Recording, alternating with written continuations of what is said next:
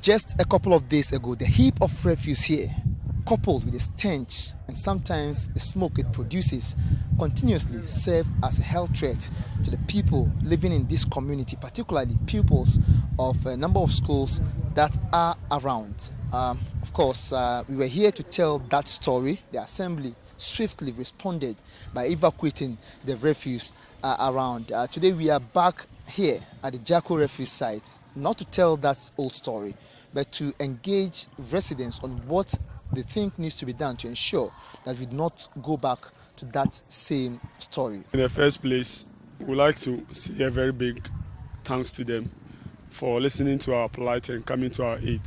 But if you look at this isn't the first time this has been done. I think this is about the 5th time, if my memory will serve me right, that rubbish has been evacuated from here. But anytime this is done, we get a repetition of what we saw just a few days ago. So having done this, I think the government should take steps in ensuring that this thing doesn't repeat, because collecting or evacuating the rubbish itself is waste of resources. Mary Suntro is a resident here. She wants the assembly to revisit the site and reclean it thoroughly to ensure that the community do not continuously dump on the floor.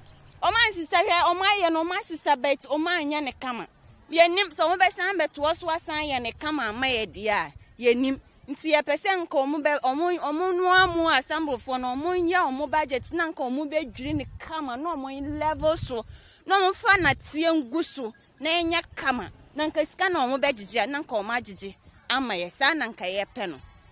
Osman Isba is the headmaster of Aswad Islamic Academy. He suggests that the containers need to be moved further, closer to the roadside, plus the assembly needs to re-gravel the place and also establish a caretaker who will ensure that no resident will be dumping on the floor, even if the containers are full.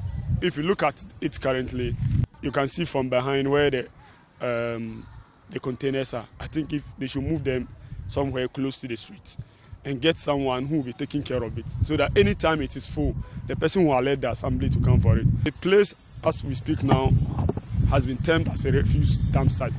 So obviously, if anybody picks rubbish from their house, this is where he comes to or she comes to.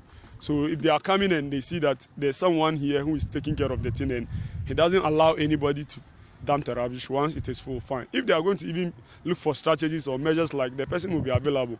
If you come and he has to charge you something, take the rubbish down so that after the container has been emptied and a new one has come, then he puts them inside. I think we'll be able to manage it. Then if they could gravel here too for us, so that will make here a playing ground for the students. If you are playing here, that will also save the place from the dump.